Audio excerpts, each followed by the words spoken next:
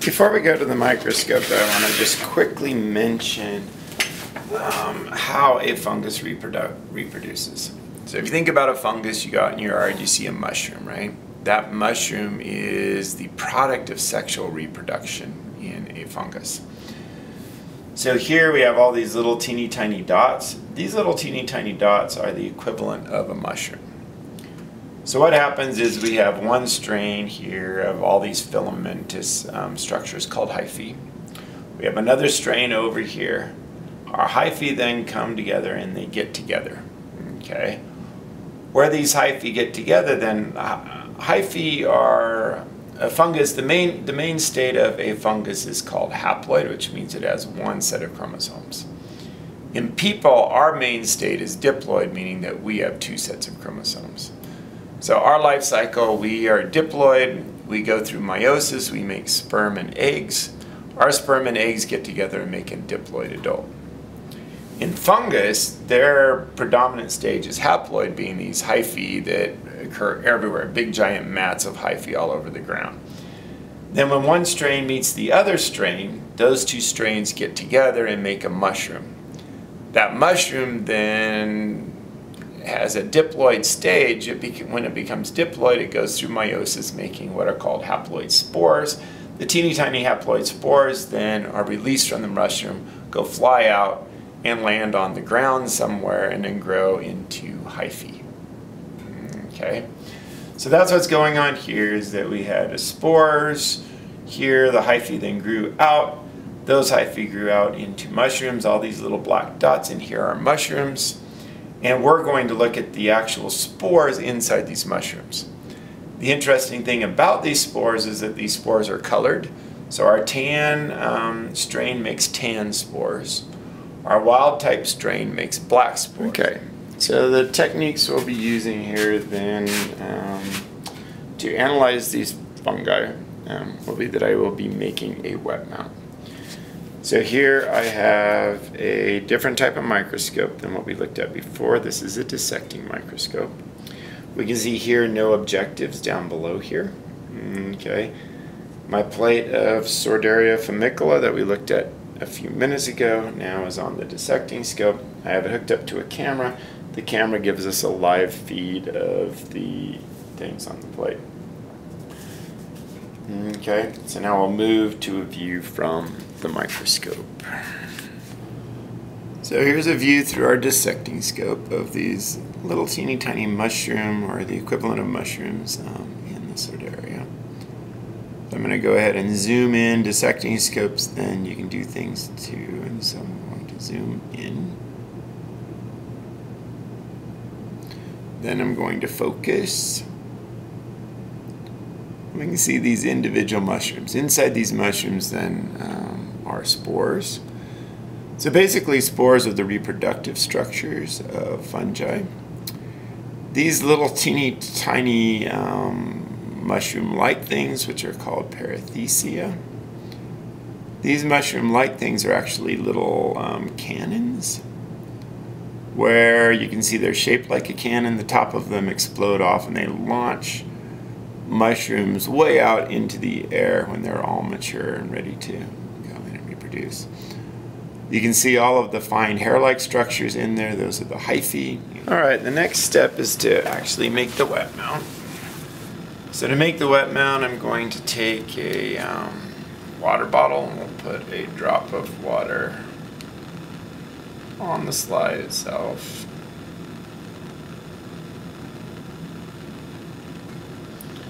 Okay, so I have a little bit of water on the microscope slide. I'll move the water bottle. Now I have a Bunsen burner going. Anytime you work with bacteria or with microorganisms, you want to make sure you use a sterile technique. So in this case, the fungus doesn't get infected by other fungi or bacteria. So I'm going to flame my loop. Now the nice thing about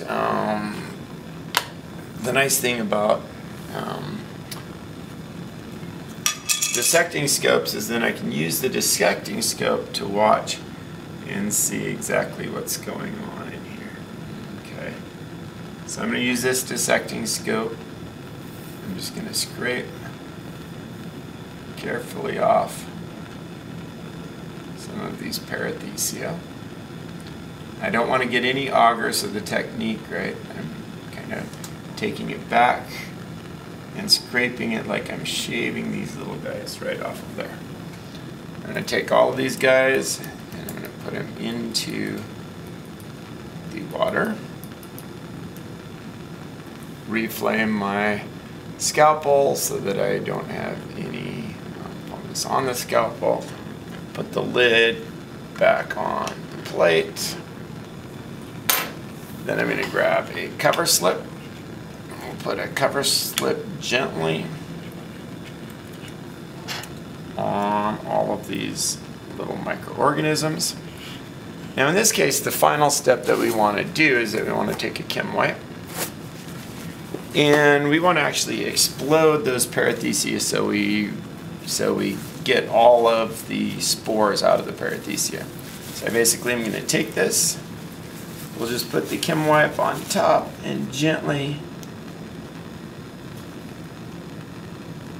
press down to explode all of those little parathecia.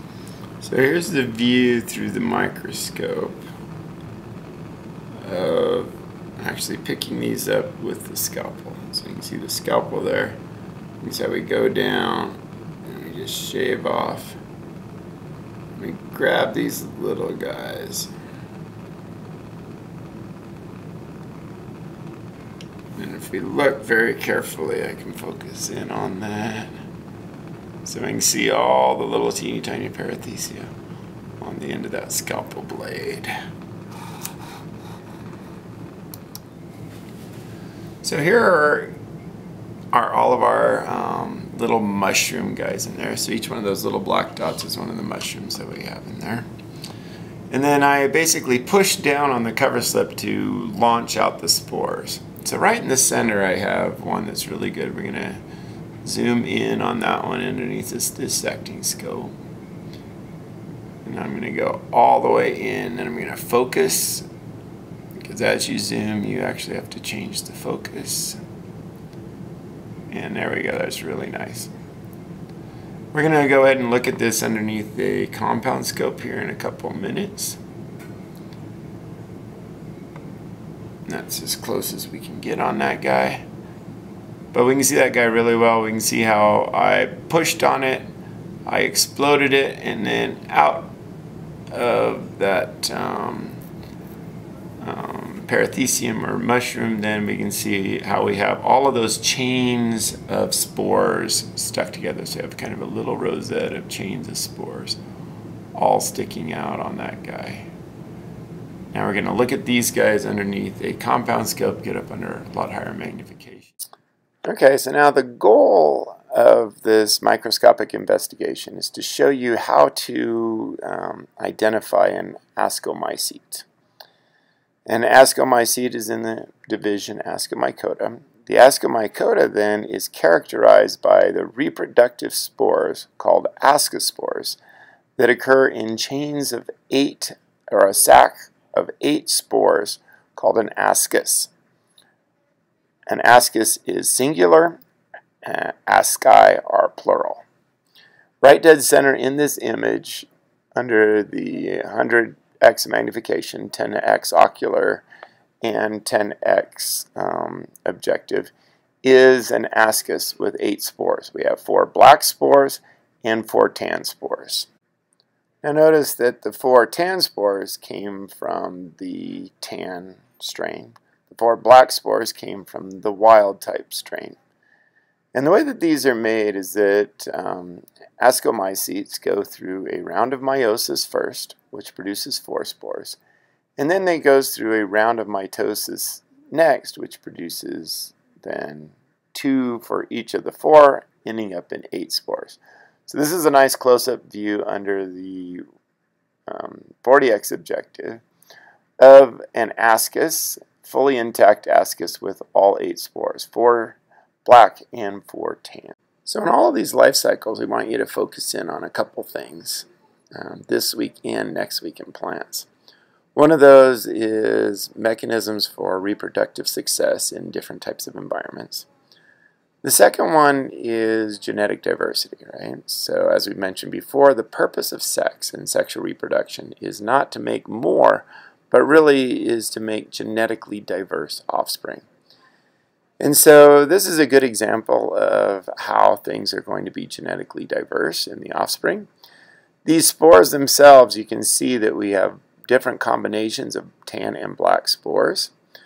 So in the process of meiosis, what goes on is that we have crossing over occur. So we have recombination and crossing over. The percentages or numbers of tan and black spores then represent crossing over. So you notice in this image we have a 2 tan, 4 black, 2 tan. We also have a 2 tan, 2 black, 2 tan, 2 black.